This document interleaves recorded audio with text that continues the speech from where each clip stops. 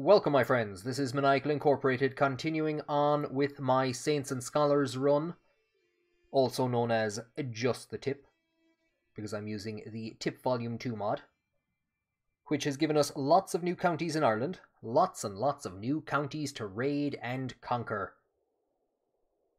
At the end of the last episode, we managed to bring the Loch Lane into Munster. They accepted vassalization quite wisely. On a raid of Ossory, we captured, now this is going to be confusing, our brother-in-law's son. So not our sister's son, our sister's stepson.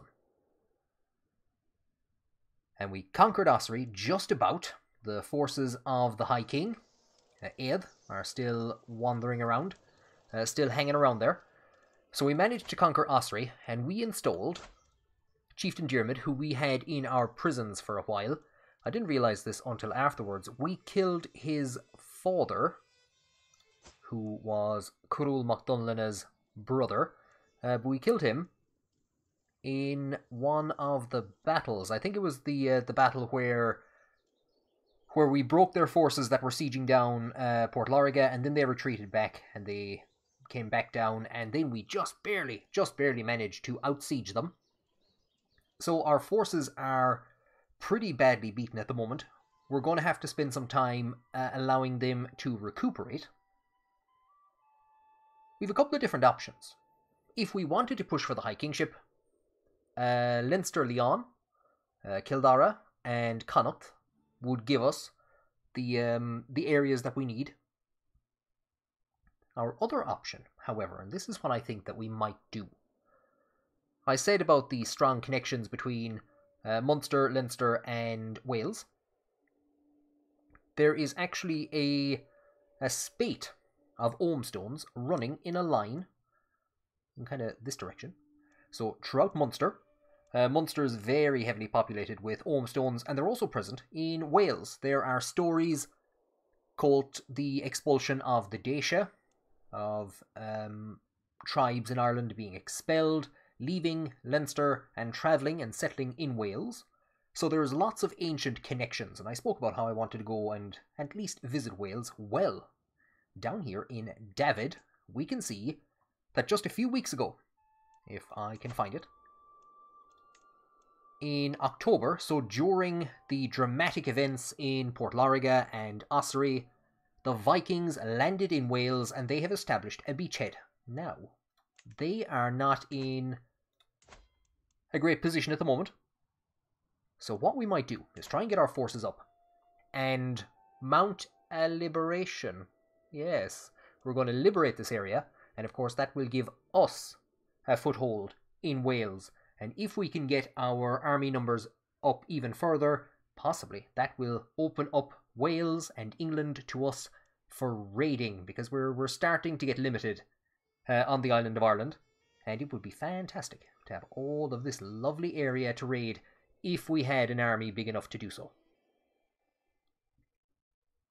In the last episode, I also gave the position of Chancellor to Cúbracca of Loch Lane, and we have another powerful vassal demanding a council position, the 15 Marshal, Diarmid, the new chieftain of Ossory, basically our puppet ruler of Ossory.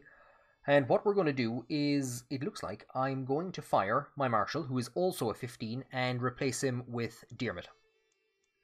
So we will appoint a new Marshal, we will assign, and we're at least keeping the vassals happy. That's the most important thing. Also, in the last episode, we were notified that our brother-in-law, Philip the Stammerer, had died, and that our sister was just married off instantaneously to the son of the Duke of Neustria.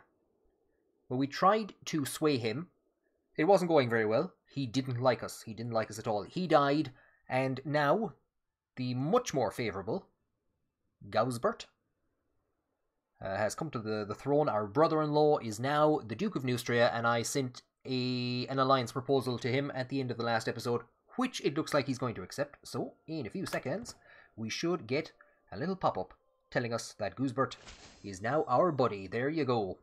He's honoured by our request and would be glad to call us an ally. So I think his father had about 100 troops more. But yeah, that's not too bad an alliance, and it might call us into events on the continent. And actually, the very last thing is our buddy, Captain Maul Shocknail. He was taken prisoner, I think, in one of the first engagements that we fought against Ossory when they hired some mercenaries. We can't ransom him to himself because he's got no money. He spent it all betting on cards with the rats in the prison. I don't know how he's lost it all. So yeah, we're just going to gain a week hooking him, negotiate his release, and he'll wander away off. We could have executed Maul Shocknail. I don't think it's our style though. We see Viking just pop up there in Alba, so more Viking adventurers are pushing into areas. That's a lot of counties. Well, it's actually 2 duchies and a lot of counties. So we've gotten a lifestyle perk as well, and like I said, we're not the type to just randomly execute our prisoners, because we're a scholar and a theologian. Scholarly circles, what will that do for us? Learning per devotion. Well, we are trying to get our piety up, so I think we'll go for that.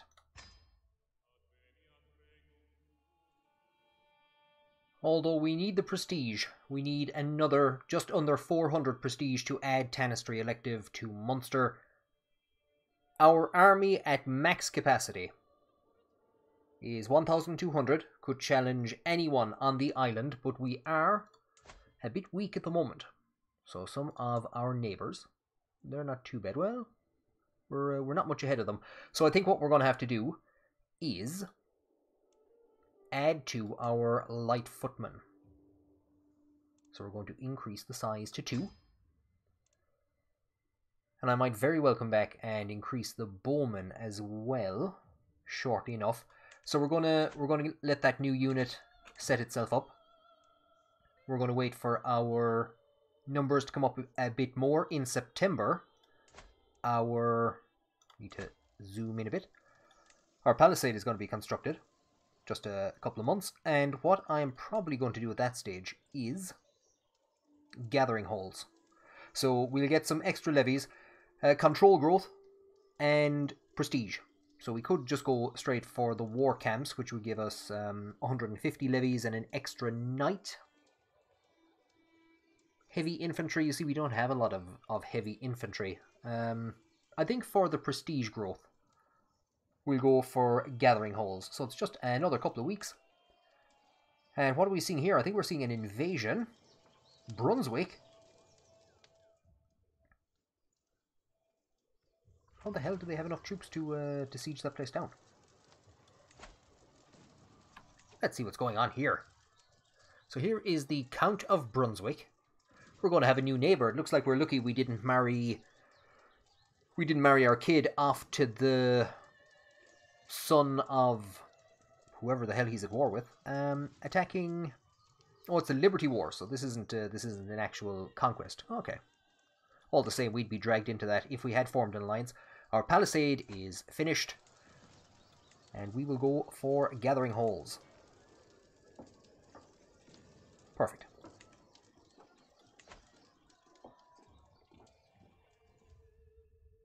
Our court physician, Dovdal Creach, comes to us with a poorly translated medical text.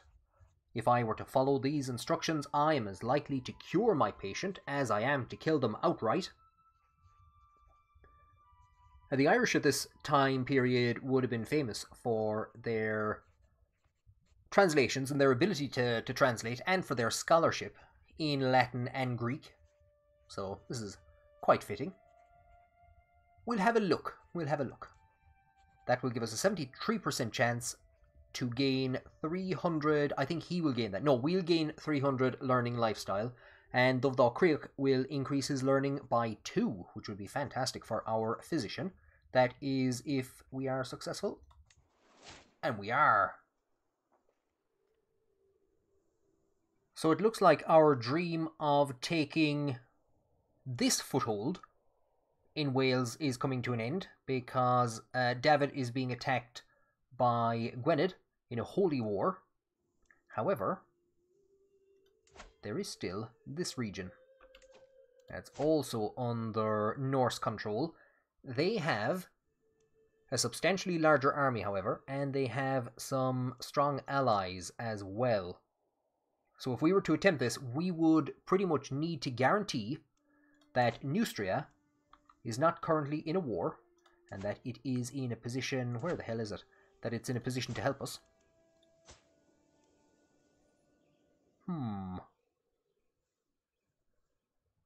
I think between all of our allies, we might be able, if we could get them all in, we might be able to take Rogaland.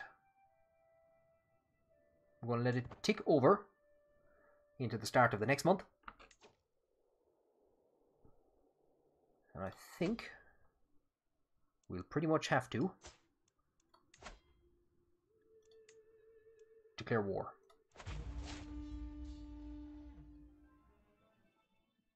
And so our brother-in-law agrees to join us with his 800 or so troops. We are putting our army under the King of Munster, as to be expected. The Vikings have called in their allies. We're going to bring them in here and hopefully hit any army that they have around here before they can get up to capacity. Now, of course, we want to bring them in, get rid of our sea legs. So we're not going to attack while we still have that penalty, unless they don't have any troops. And of course, they actually have to bring their troops in from abroad as well. So we might actually begin the siege and see if we can cause any chunk of damage before any of the opposition shows up. We have a small numerical advantage. We also have all of our troops concentrated in one area, and they are no longer suffering penalties for landing by sea. So if the troops were to come in from Norway and land, hopefully they would suffer a penalty.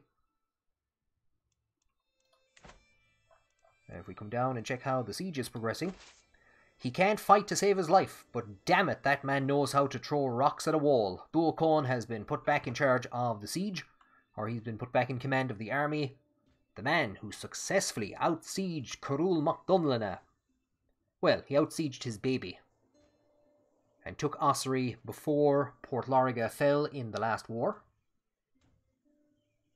We are suffering a chunk of attrition casualties now because our allies are dumped on top of us, but hopefully we can get this done soon. So as we try to remove one Norse power, we're going to marry into another. Here is our sister, who we married off earlier on to the brother of Crusader mac Donlanna. We killed him when we broke the siege of Portlarga. We invited her back to our court. And now we're going to marry her off to the son of the slain King of Dublin, Ulfr the White. He was slain by forces loyal to the Count of Leinster before he was deposed. And he's actually in line to inherit Westerland from his mother. So it's a kind of a powerful alliance between these two. We're going to send off that proposal. There, in the last month of the siege, Buachan got an all-merciful wallop of a rock, knocked off a big chunk of the wall, and expanded the siege. And I was just about to address that when we got a pop-up that somebody is attempting to murder my wife, the High Chiefess, Bardov, who I threatened to divorce in the last episode. The villain behind this. We must stop them. And let's actually take a look at the siege in its final few days. Somebody else is after joining in against us. So have things become a bit worse? Oh, they have. It's another, I won't say it's a minor power in Norway. And we have an option. We have an option. It's likely at this stage that we're going to have to call in Ead, call in the High King. Do we sit here and wait, or do we take the fight to Norway? First thing we're going to do is call in Ead and see what he says. Right then. So we have summoned the High King, and that doesn't look like the High King. The High King is a bit busy at the moment. Also, something major happened here. Did Jorvik? Ooh, I think Jorvik made Mercia disappear. That's not great for us. The High King is a bit busy. The High King is a bit busy. He's also a bit mad. He's currently just about winning a war against Breffni, but his armies have been depleted, so if we were to call him in, he would not be helping us right now. Instead, we've called in our brother-in-law's Ma up here in Vesterland. So hopefully, that's 400 troops I think she has at her disposal. Look at them. What are they doing? I think we're going to hold on. We're going to see if this war score ticks up. It would be fantastic if we could get them to come for us. Unless, of course, they land in Ireland. Oh, somebody's on the run. Okay, so we've had a bit of a development. Here is the chieftain of Rogaland. Here's his progress in the battle against me. Here is 2 more wars he's involved in. And this one is also for the region that we currently occupy. So these guys are now hostile towards us because they also want to take this region. I'm hoping that he calls in his allies who are allied against us. I hope he calls them in. I don't know what I hope. I'm just hoping basically for some Welsh body bags. Some Welsh guys that'll stand in front of me and take all the damage from the Norse if they arrive. The war score is ticking up slowly. And we can unlock a perk. Let's do that while we're waiting. Here comes the Icelandic forces, and also, what perfect timing, here comes people that we're not hostile against. Here comes some people that we're actively at war against.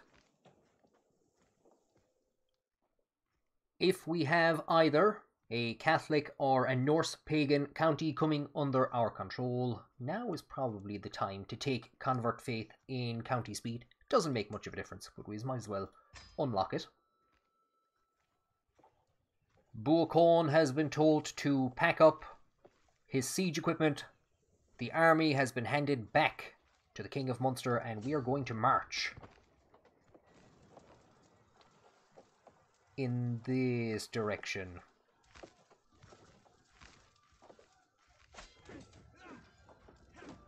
Oh, this is interesting. What timing? They're not following in. Oh, that could be disastrous for them.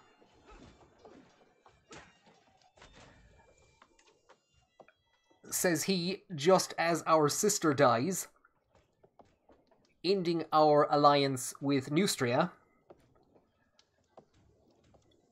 Well, we'd better get as much use out of his soldiers as we possibly can. Are these are hostile armies, so they're now trying to actually siege down our territory. I think I might have gotten confused between all the different shades of red. Straight away, as news comes to us that our sister Sheila has died, while we have these forces committed to helping us, I'm hoping that they're going to follow us in here. And the other Welsh forces are meeting to join up with them. Our champion Anders was slain. I think we just barely have an advantage. More Welsh forces are trying to siege down the capital of the Viking territory. And we've just managed to drive them out. They're falling back. They know what's happening. And we are going to meet them. if they don't get out to sea first of all. They didn't. We just about managed to catch them. I will not tolerate anyone trying to take my counties. Boys, oh boys. And just for the hell of it, in comes the final, I'd be hoping, at 93%, I'd be hoping the final battle against the Norse.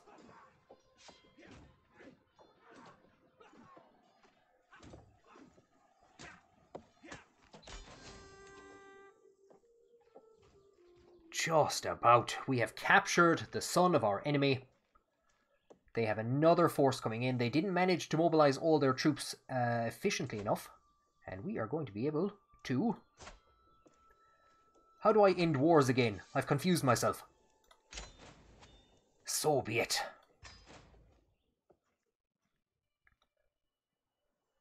The army has been stood down and sent home, but Cormac has been left behind to bring the religious institutions in line with the practices in Ireland. We had a series of 4 victories. If we take a quick look, here's one of our former Neustrian allies. Sean was one of our better performers. Kubraka is still in there. Sean killed somebody. Somebody died from their wounds. So heavy casualties on that side. Here's poor Anders. And where is... It looks like Cormac has actually been pushed out of our army list at the moment. I'm sure he was there urging us on. So here is June. They kind of get reordered when you dismiss one of them. Again, that count, Sean, Kubraka got himself wounded, the poor man. So Anders was still there, so he was still around for that fight. Same old, same old. At this stage, I think we'd broken all of the armies that came against us. So yeah, that alliance with Neustria did a tremendous amount of work. This must have been the final battle in which that guy was actually killed. And Kubraka, I think he came away. No, he got himself wounded again, the poor man. He got himself wounded. An aggravated wound, an infected wound. He's in poor health. Yara, walk it off. Walk it off, Kubraka. Walk it off. The 1st of January 883, news reaches us that Breffni has fallen to Icelandic forces. And we see a continued Viking push into the island and into the region as a whole. Cornwall has completely fallen. And I think what we are going to have to do is we just about have the 2nd strongest army on the island. We are markedly stronger than Dublin, but not markedly stronger than his overlord. We just about have an advantage over Kildare. So I think what we're going to do is we're going to raise our raiding army. And we're going to see where we can go on a tour of. It looks like Dublin is heading for Connacht. So I want to hit Arguilla, Dalfiach and Antrim anyway, and also these 2 churches here in Leinster. This one is their actual settlement, has no loot. So we're going to raid down Ireland to again make sure everyone knows that we're still here, and then we're possibly going to look to doing an introductory raid of the bits of Wales that we're strong enough to attack. And so after a quick visit to Leinster, we are able to cross across the country. We're going to march our army through Dublin, past Kildare as a warning to all of them, through the lands of the High King. We can see here that Scotland is now attacking for Breffni. This will be interesting. So Alba has invaded, and we have just received news that our vassal, Crusader, has died from his wounds, which he didn't I told him to walk him off. So he's been replaced by his son. How is he as a knight? Oh wow. Oh boys. There's a madman with a sword. I'm going to have to see what we're going to need to do here in terms of giving him a council position. I've actually given command of the army to Diarmid. And now we have two great martial figures fighting for that marshal's position. But Crusader, what a servant he's been. He accepted vassalization. He has been a major contributor to all of our raiding armies. He's gotten wounded on pretty much every... Nobody should have given that man a sword. He got wounded on every single outing that he was on. And eventually there was just no more parts of him left to get aggravated wounds. We have a few people better than him, but not much better than him. So we have a 10 and two 11s. Do you know what? We might as well put them on as our diplomat. If nothing else, it's going to make diplomacy very interesting. Having an adulterous lunatic with a sword. A holy warrior on top of it all. Boys, oh boys, here is an interesting figure. This is somebody, if the Eóganacht Lochlane were actually part of the Eóganacht, here is somebody I would think of for the succession, but most certainly not on a Saints and Scholars run. We have sieged down Armagh again. We have just succeeded as Alba takes Breffni, and I'm slightly confused because there is Alba, yet if we look at the shield, that shield looks a lot like the shield of Tyrconnell. This could be part of a major war, because I thought he was attacking. Oh no, he's attacking for Breffni. So this could actually be...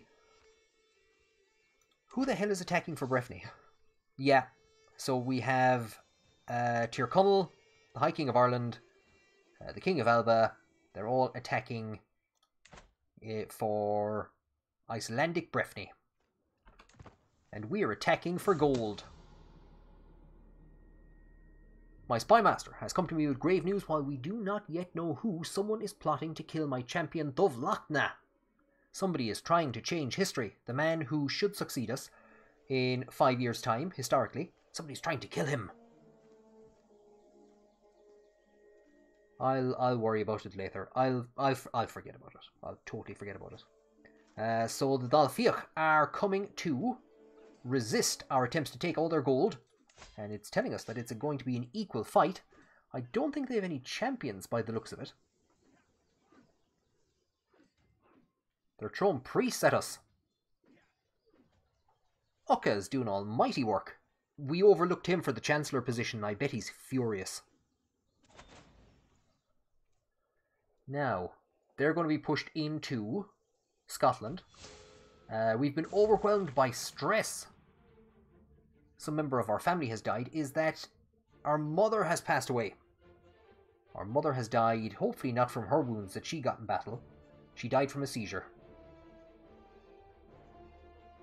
And so a man who I thought would never... He looks very young there. A man who I thought would never end up getting stressed is after becoming stressed to the gills. Sometimes I feel like the entire world rests upon my shoulders. My responsibilities as High Chieftain of Munster are endless. I hardly have a moment for myself. What's he going to do? Become a drunkard? Become irritable? Or declare that it is his duty? And we'll see if there is some other more holy way that we can reduce the stress on him. If we become a drunkard, it'll give us a permanent way of decreasing stress. I don't think irritability will give us a permanent way of decreasing stress, but it will It'll affect our diplomacy and our martial. It will give us increased prowess. I don't think that really affects us. However, it will give us increased stress loss and dread gain. So I think he is, in his anger, he is becoming irritable, possibly forcing his religious devotion onto others. He is becoming angered by their lack of faith and devotion. I am surrounded by fools. Now our siege has finished there. We've captured the daughter-in-law of the ruler. We do still have a good strong army, but I think it might be, yeah, it's time for us to head back home.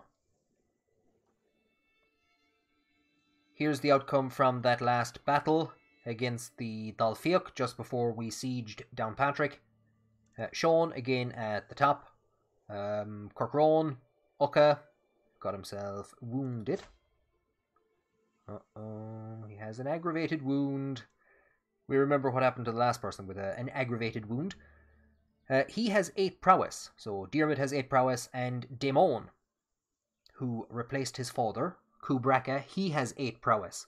So at the moment he's just 1 position below Diarmid, and we only have, I think, 8 knight positions available.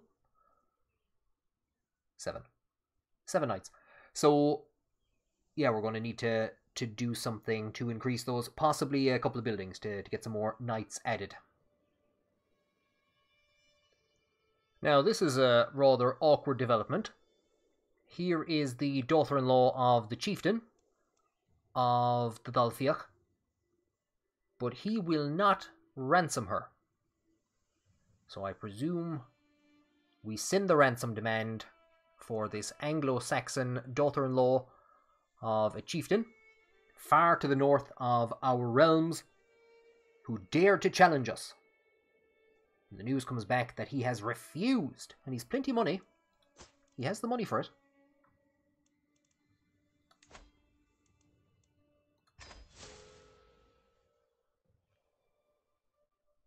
War is wearing away at what little compassion is left to the King of Munster. He is overwhelmed by stress again from his hasty action.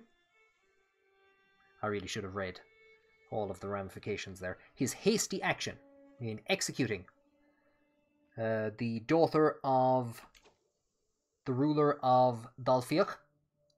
We've come into Evonia. We've sieged down their lands. Now I'm not too sure what's happening here. Kildara is coming in this direction. There is a Baba. And it does look like Kildare is attempting a conquest of Evonia.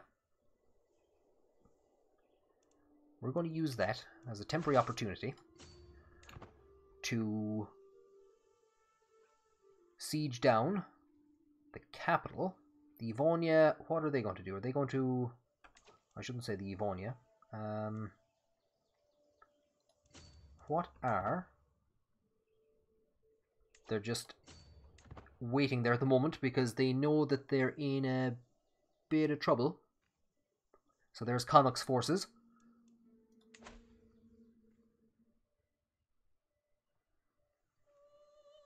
And I have some of my knights pinned. And we've just been informed that one of our best knights, Corcrone, has died under mysterious circumstances. This cannot be playing well on the king's mind. We are getting open declarations that a number of people close to us are being threatened. There's a plot to kill Dovlachna. There's a plot to kill our wife. But we knew nothing about this plot. And one of our great knights, Corcrone, is dead. It's clear that we need somebody in our court who we can trust. We are going to contact Mogron, the deposed ruler of Evonia, to arrange a marriage with his high intrigue daughter. And I think we will be instantaneously making her our primary wife and devoting her to intrigue matters. Poor old Bard Dove. After all she's done, she's given us 3 children. She served as our primary wife since the very beginning. She watched her lands being conquered by the Squelch, her family deposed, and now we cast her aside for a young schemer to assist in court intrigue. And we have disrupt schemes on. I think we'll leave that as it is at the moment, and hopefully this should help to squash any other plots that might be happening in court. We can see that Kildare is just about to attack the armies of Connacht in their attempts to conquer Eóganacht, the homeland of our new wife. It'll be interesting to see how much of a baton Kildare can suffer here. Can they fall to a level low enough that we might be able to raid some of their lands? So we finished our siege. We've 61 gold, not too bad for our 61 gold and a wife, not too bad. Now, we need to pause very quickly for a number of different reasons. Bishop Cormac has become a symbol of God's infinite forgiveness. He's still out in Wales trying to convert him. Always ready to offer a helping hand in his fingerless gloves. You can just about see. He's got some weird fingerless gloves on. And an open mind to the ones in need. Cormac has been instrumental in keeping alive the insular precept that no one is truly innocent. Yeah, he's done this before. How commendable. How commendable. Right. Connacht is retreating into our path. They've been driven out by Kildare. And they are... Okay, back we go. We're just trying to avoid them. I think we're going to be dancing around them for a while. Nope, we're not. And we're not in a position to attack Kildare's land either. So for now, we're going to bring our forces back into Tuavuan. Probably stand them down. Let them recuperate some bit. And see what we're going to do from there. So we didn't stand the troops down for very long. Only a few months to let them recover a few numbers. Connacht went in against Kildare again. You can just see them there now. They're up to, or they're down to, 760 troops. We can see Meath is coming in, so possibly Meath is also looking to enforce its influence in the region. And actually, while Meath's army gets stuck raiding the churches in Bir, we're going to come around and we're going to take Ballyahluan, which has a good chunk of money, more than we were going to go for Trim. We're going to take here instead, so that's quite handy. And it looks like Meath is withdrawing, so possibly we'll be in a position to take Trim as well. And we have a lifestyle perk. Poor old Cormac has another 4 years in Wales, so we'll make ourselves a religious icon. And that might, I don't know if it actually will help him, might just help him a small bit. I don't think it does much for him, but hopefully he can get that converted. Well, in 4 years. So we all know this, don't we? I mean, nobody's talking about it. We all know that the High King is insane, don't we? That Ead is literally mad. He's a lunatic. He's like, these words, these aren't even words. Oh, they are words. Oh, I thought he was just spouting gibberish. We will join somebody as a defender. So I'm not too sure what's going on here. I don't even know who owns that land. Okay, the Isle of Man is under the control of Meath. Don't know when that happened. We're being invited in. Of course, we're going to join. Aid joined us on a number of occasions. And I think we're now at war with ourselves. Oh wait, no, we're not. Jarl Sigdur Snake in the Eye has joined. There's a couple of big names joining. So I think what we're going to need to do is finish raiding. Get some money, because we might need it. We just get back to Ossory with 24 gold, 24 prestige. She was our kinswoman as well. I know we took her prisoner, and I was just about to go and ransom her, but she has died from malnourishment in our dungeons. Somebody survived there. Diarmid was there for 5 years. You were there for like 5 months. And she was the... Yeah, we married her to the son of... Or did we? I don't know. Well, there you go. Anyway, doesn't make much of a difference. We retreat back to Ossory just to dump some money and bury a body. Now let's see how this war stands. So this is what the battle lines look like. Doesn't look great at the moment.